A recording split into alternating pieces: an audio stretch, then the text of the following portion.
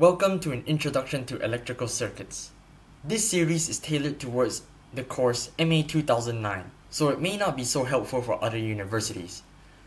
This is an introductory circuits course made for mechanical engineers, so it's definitely less comprehensive than a circuits course designed for electrical engineering students. Nonetheless, the laws and methods are still applicable because science is just that consistent.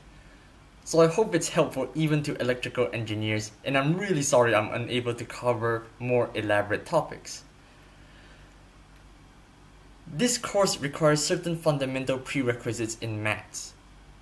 I think the most important of them includes solving system of linear equations, which is essentially matrices, complex numbers, and evaluating limits. However, there is a way to ease your life on the first two topics that I mentioned, and please hear this out.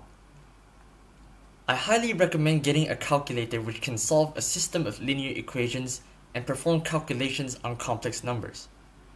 And please get this from the start of the course because it takes time to explore how these calculators work, and it can greatly save your time in solving these problems.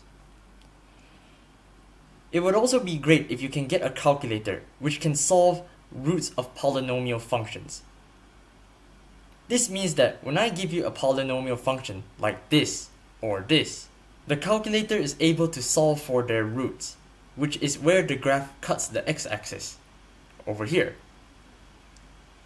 Remember that your professor is uninterested in your understanding of mathematics. They are interested in your application of concepts in circuits, so it's not worth burning your time to do the mathematics manually. In fact, it only makes you more susceptible to careless mistakes. In this course, we will be following the conventional current to solve our problems. You don't have to overthink this.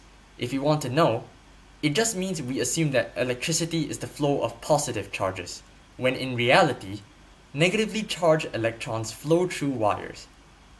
Speaking of conventions, I highly recommend following my sign convention so you can better understand these videos because it can get confusing if your working is different from mine. Contrary to most students' belief, sign conventions actually are meant to make our life easy. The most important thing is to be consistent. Again, if you feel uneasy, just follow closely to my sign conventions throughout this series. In the next video, we will dive into the important laws of this course. See you there.